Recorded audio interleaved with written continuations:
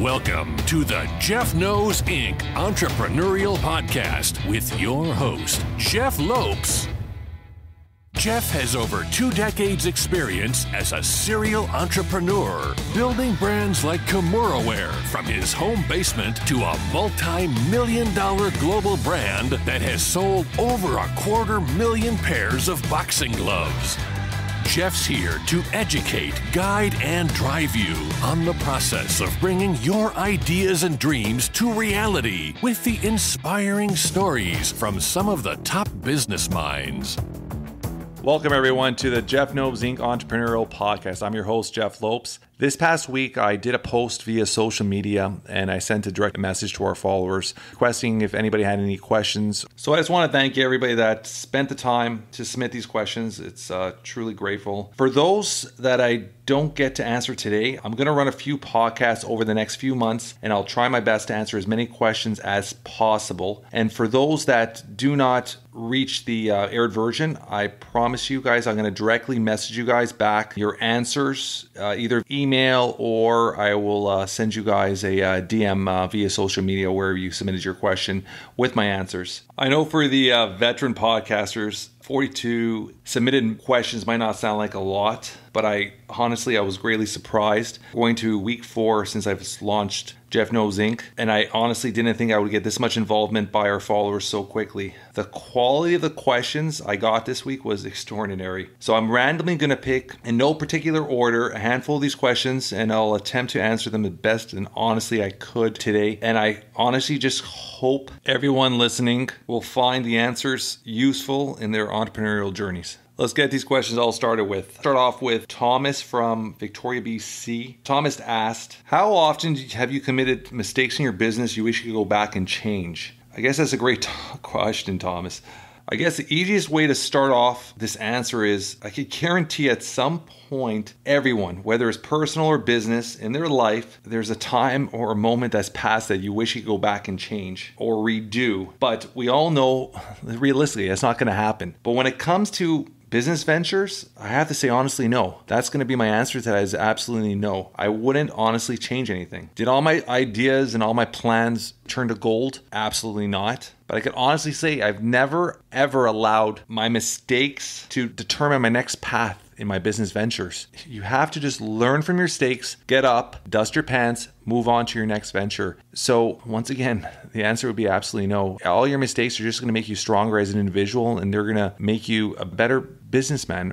We're going to get on to our next question. Our next question is from Tammy from Oakville, Ontario, Canada. Tammy asked, how can you tell if somebody is going to be a good entrepreneur? I'm going to give a little history quickly. There's a little more to this question. Tammy is actually asking this question due to her husband's contemplating starting his own business right now. And I guess there's a little cold feet happening right there. So Tammy, thank you first off for submitting your question. I have to honestly say there's no defined answer. But I am a strong believer that you can't teach somebody to be an entrepreneur. Either they are or they're not from the get-go. I honestly feel it's either engraved in the fabric of your being or it's not. If somebody were to ask me, are you going to fail? The simple answer is absolutely yes, but just think about it this way. Anytime you fail, it's going to make you stronger and more resilient. But now, define entrepreneur is a little harder of a question to answer. I'll give you a few examples, like think of a 10-year-old selling orange juice on his front lawn. That's actually an entrepreneur. Or even, be honest, a drug dealer at the corner street selling drugs. That is, in fact, an entrepreneur. Or even an artist painting and selling their paintings at the local market. That's an entrepreneur. A college student that, say,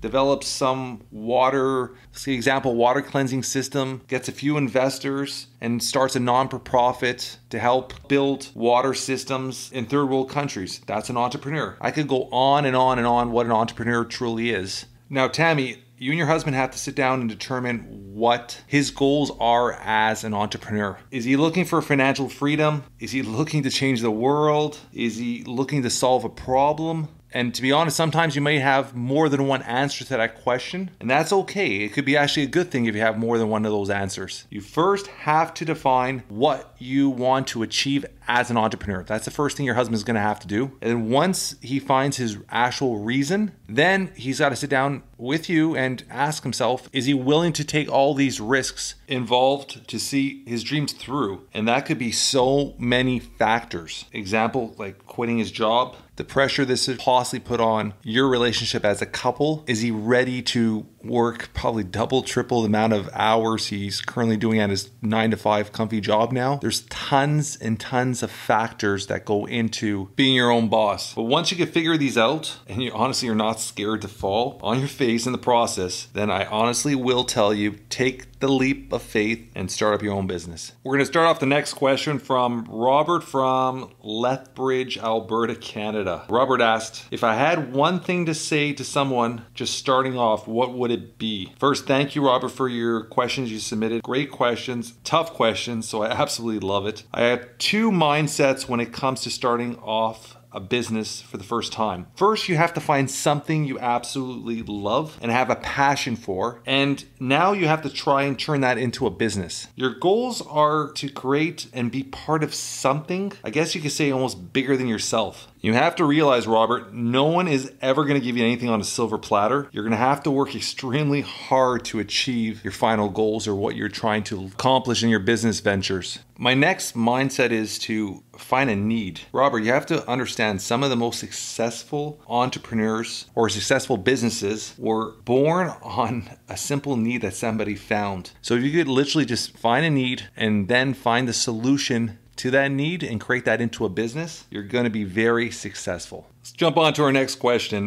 This one comes from Angela from Ottawa, Canada. Angela asks, do you believe in partnerships? Hi, Angela. Thank you for submitting your question. And this is a very tough question. I'm going to start off reaching back in my memory bank and talking a little bit about my grandfather, who was an extraordinary entrepreneur back in Portugal. He was someone, I guess you could say, inspired me to be an entrepreneur. And I could honestly, truly believe he passed along some of his entrepreneurial DNA into me. He had a saying in Portuguese, and it does sound a lot better in Portuguese. It says, "Pares é só para meias." If I translate that into English, it sounds like pears are made only for socks. In simple terms, I'm not a fan of partnerships, and I honestly do try to avoid them. My issue with partnerships is it goes into two categories. One, I have to say, is work ethic, because it's very hard to find two individuals that have the exact same work ethic. So when you actually put that together into a business, when one individual is putting in more hours, or more ideas, or more sweat equity, whatever you want to call it, over time, that's going to cause tension. And trust me, that tension will build. The next issue I find is family. Every time you get partnership, you're always going to have family getting involved, whether it's a spouse, one of the children that's old enough to work in the business and wants to get involved. That is honestly when the power struggle begins and the issues become very apparent. Could partnerships work, Angela? Yeah, I guess they could work. I just had a conversation the other day with a friend, Joe Ferreira, who is a very successful entrepreneur, and he's got two partners for a little over 15 years already. Until this day, it just works for them. They run a very successful company together. I've had a few personal small businesses with partners, and they've never worked out on my side or my end. Not that I've had always bad partners. My last business venture with partners, the two individuals I became in partnership with for that company, till this day we're close friends, and I consider them great people. I guess with that company, it was just not the right time or the right place for that business to succeed. But for some reason, every time I've had a business that I brought in partners, within a few months, I seem to be finding an exit strategy to get out of that partnership. So going forward, personally on my side, is going to be a sole ride. I'm going to be the sole driver of this car, this vehicle of my business venture. And so to your initial question, I do not recommend partners. If you could do it on your own, then I would recommend you do it on your own. I'm going to jump to the next question. This one's from Liam from Toronto, Canada. Liam asked, I've been wanting to start my own podcast, but I'm very hesitant on how my peers are going to react. And I'm worried I'm not going to build a following. Do you have any advice? Well, Liam, first, thank you for your question. I'm going to start off by saying you're approaching a goal of yours with a negative, almost I'm giving up before even started attitude, which is never a great place to start anything in life. On a personal side, like I'm on week 4 of my podcast, so I was kind of hesitant to even answer this question to start, but do I have thousands of followers already? Absolutely not. Is that going to deter me from continuing to do something I truly feel I could be successful at? Absolutely not. I want you to have a mindset that if you could help just one person, or even just pass your knowledge on to that one person, then Liam, you've made a change in this world. And that change could only happen or begin by you using your thoughts and expressing them into words. So Liam, I want you to wake up tomorrow morning, grab a piece of paper and a pen, and start planning your steps needed to record your first podcast. If you want, you can message me directly. You have my email, they're in the show notes, and any advice, anything I can help you to speed up the process that I've gone through or learned in the last few weeks, I'll be more than glad to share my information with you, buddy. Thanks again for your question. I'm going to jump right into the next question. This one's from Zach from Windsor, Ontario, Canada. Zach asks, I finished high school last year, took the year off to save some money, and I have all these business ideas and I want to start my own business, but my parents are pushing hard for me to go to university. What should I do? This is a very, very hard question to answer, Zach. And I'm sure I'm going to ruffle a few feathers with my answers. Let's start off by saying I came from a family that my mom pushed education, and personally I refused to listen. As a young boy, I had this hustle in me. I always did. And from a young age, I could pretty much tell I wanted to be my own boss. That being said, I'm 43 years old and my mom till this day still nags me to go back to school and get a degree. I'm a strong believer if being an entrepreneur is running through your veins, university or college degree is just going to set you guys back 4 to 5, maybe 6 years, put you in a ton of debt that you're going to just be climbing out of working for somebody else. I'm going to shoot off some names to you guys of successful entrepreneurs that have never gone to college or dropped out of college. And you let me know if they've made it or not. When you think of TV personalities, Simon Cowell is one of the biggest TV personalities in the world right now. A lot of people aren't aware that Simon dropped out of school to focus on his record label at a very young age. There's Michael Dell. He dropped out of college to pursue his first company, which is Dell Computers. And I'd like to think most of us have heard of Dell Computers. And then there's Richard Branson, one of the most famous businessmen in the world. He dropped out of school at 16 years old. Not telling you guys to do that, but I'm saying he dropped out of school at 16 years old, and honestly the rest is history. Another name that some people might not have heard of is David Karp. David, also another high school dropout. He was the creator of Tumblr, which is one of the most used apps in the world. David's estimated worth as of 2019 was a little over 200 million. Teachers are not going to be able to teach you the things that are needed to be a successful entrepreneur. They ain't going to teach you how to hustle. They're not going to instill in you have to want it more than your competition.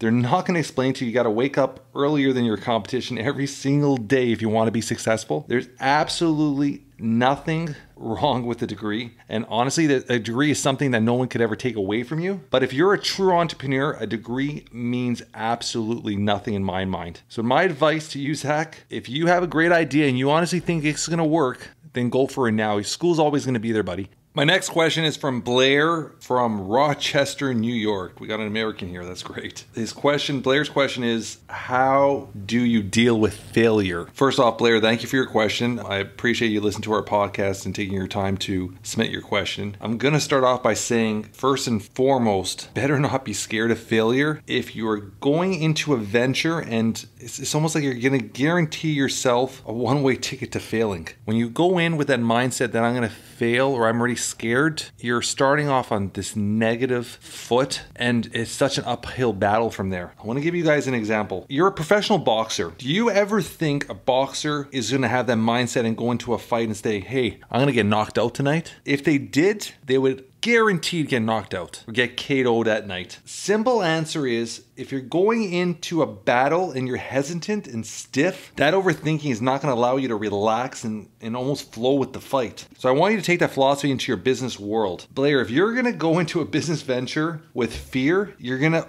overthink. You're not going to be clear of your path, which, to be honest, is going to just lead you to bad decisions and mistakes. And with a fear already there, once those mistakes start happening, they're just going to magnify. And before you know it, failure will 100% creep in. And slowly, you're going to start giving up on your original, essentially promising dreams or vision you had when you first started this path to being your own boss.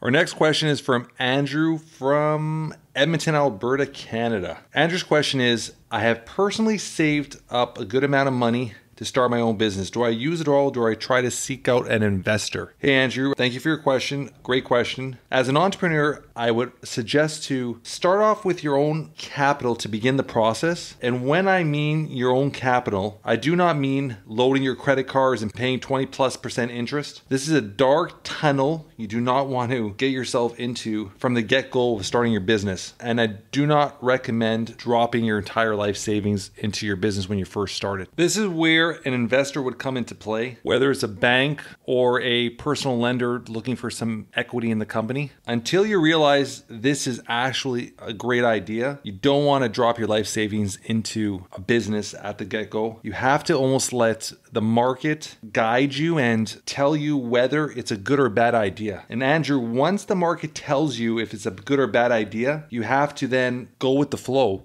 If the market's telling you it's a bad idea, you just have to let it go. In podcast, I did podcast number 2. I talked about when is enough truly enough. If you have a chance, Andrew, if you haven't already, take a listen to that podcast, and that might give you at least a little guideline once you're starting this new adventure of how much sweat equity you're going to put into it and how much time you're going to put into it. If it's not working to plan, when do you just let that idea go? One other little quick advice I'd have for you, Andrew, is keep your personal and your business accounts as separate as possible. You don't want to mix them together when you're doing shopping for your business, for example, using your personal credit card. Try to get a business credit card, try to get a business account, try to keep everything separate from the get-go. It's going to make your life so much simpler when it comes to tax time, and it's going to take a ton of stress off you later on. I'm going to make this one our last question of the day.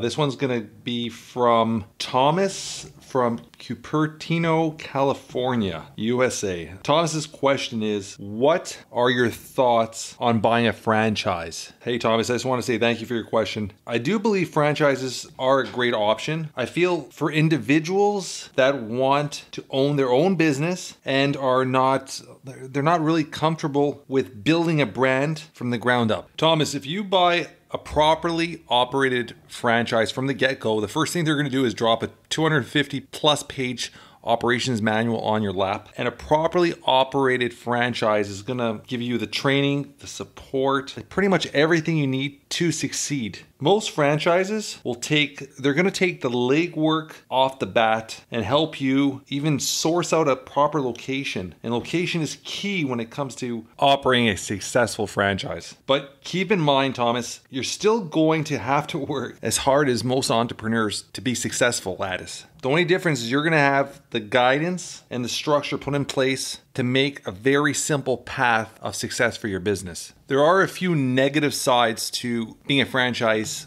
owner. One, the franchisee has so much control over how you market, what products you carry. Pretty much you're stuck in this bubble where everything you do has to be authorized by head office. And the monthly percent of your business you're giving away every month for franchise fees could go a long way to growing your own personal business. I also want to just toss out one more thing. You always hear that question, are franchise owners true entrepreneurs? There are some that'll buy into a franchise as a pure investment. As some of these more popular franchises, honestly, they're complete gold mines. But for the most part, I would consider them not true entrepreneurs, as they're not the risk takers willing to build from the ground up. In these cases, the franchisee are the true entrepreneurs. They're the ones that have built this organization from the ground up. That being said, if you still feel franchising is the route you personally want to take, then please, and I mean please, do your due diligence and make sure it's a reputable franchise that has a proper system in place and a proper support in place to make sure you succeed with all the hard work and the money and a lot of money you're going to be putting into this. There's a lot of franchises out there that don't give the support, don't help at all. Once they got your money, you're pretty much on your own, and they'll be knocking on your door on the first of every month to get their royalty checks. So put your work in prior to make sure you're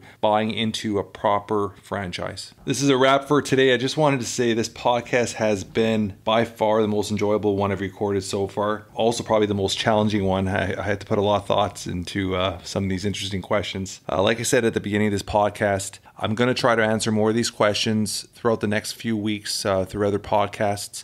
And for those that don't get to air, I will personally email you guys and or DM you guys with the best answers I possibly can to help guide you guys with your business. Also, some exciting new news for Jeff Knows Inc. I've managed to line up 5 amazing guests that are going to enlighten you, educate you, and most importantly, I'm hoping entertain you guys over the next few weeks. So that's pretty exciting news. So until next week, thank you for listening to Jeff Knows Inc. I'm your host, Jeff Lopes, and I hope you guys have enjoyed your time with me today and you've taken something that you could apply to your own business. Like all weeks, all show notes are at the bottom of the podcast. And once again, thank you for everyone that submitted their questions. Thank you for everyone that's listening. Until next week, always remember, always move forward.